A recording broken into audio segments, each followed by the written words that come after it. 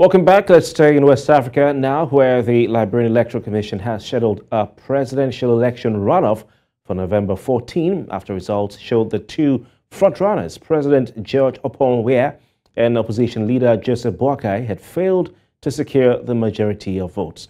The runoff poll is between the Coalition of Democratic Change, CDC, led by George Weah, and the Unity Party, led by Joseph Nyumah Boakai.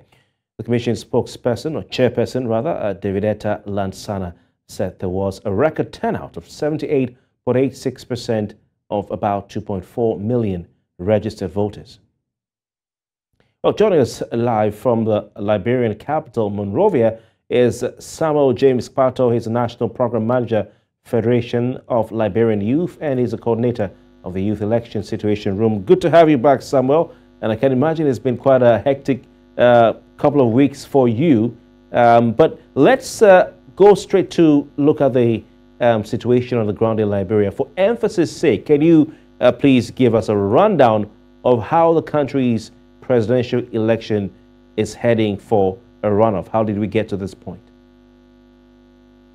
Well, after months and weeks of campaign, we had elections in October, and unfortunately, both candidates did not meet the threshold required by the Constitution to clinch a first-round victory. So we're headed for a runoff that is being in contention as per the date, because the National Elections Commission announced that it's supposed to be on the 14th of November, 2023, but as per the constitutional prescription, it should be held on November the 7th. So that is a contention that is currently amongst major political pundits in the country.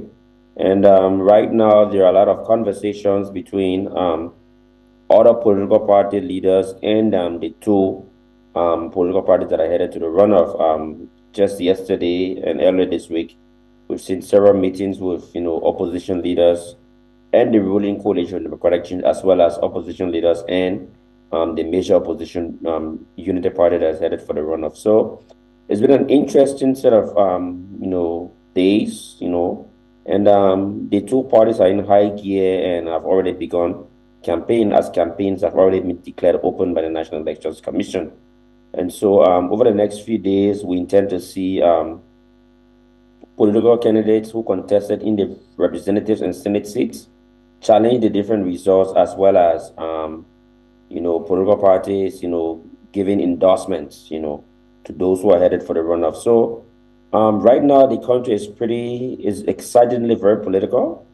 We had a record turnout in the first round, over 78% of the total registered voters. Majority of that number comprised young persons and young people.